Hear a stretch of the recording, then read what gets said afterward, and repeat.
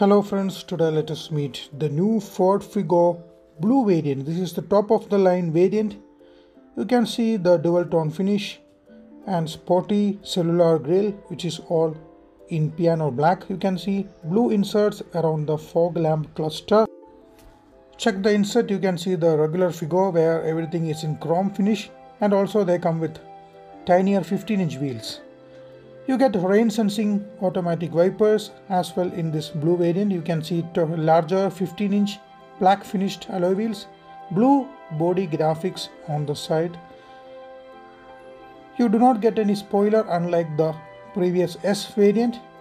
There is no spoiler, but you do get rear wash wiper, blue graphics again on the boot.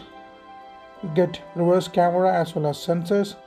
It is available in moon dust silver and smoke grey colors as well.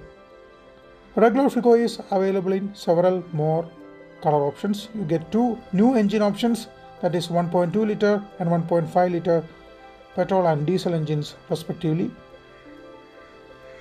You can see the reverse camera. Both engines are extremely fuel efficient. You get 6 airbags on this blue variant.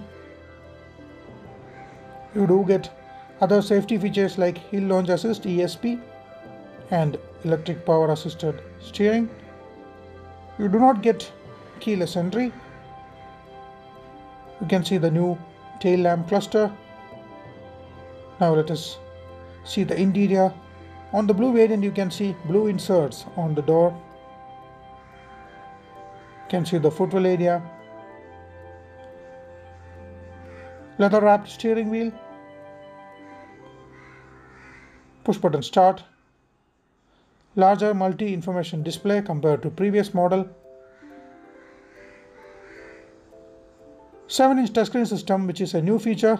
Unfortunately, there is no Apple CarPlay or Android Auto, but you do get reverse camera support. You get vanity mirror. You do get automatic IRVM. There's vanity mirror for driver as well. You get automatic climate control. Seats are spacious and supportive. There is no front or rear armrest, but you do get seat height adjustment for the driver's seat. You can see there is no rear armrest or front armrest. Cup holders are available only on the front doors. Rear doors, there are no cup holders. You can see the boot.